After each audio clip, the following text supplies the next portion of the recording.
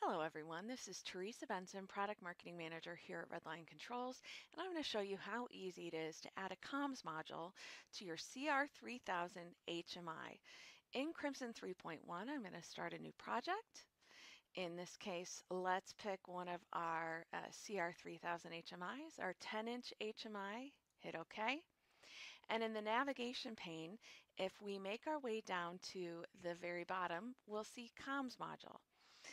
Go ahead and click the pick button, and we have a few to choose from. Let's choose this CAN module. Our modules plug into the back of our CR3000 HMIs, and we can pick from a variety of drivers for that CAN module. So there we go. We'd fill in the remaining settings and save the project, send it to the CR3000, and we're good to go. Now let's say instead we wanted to go with a different module. We wanted to pick the cell mode module. Maybe we're going to send SMS messages when certain alerts and alarms happen. We can go and pick the appropriate driver. So let's say SMS via GSM modem. And now those particular settings are available to you.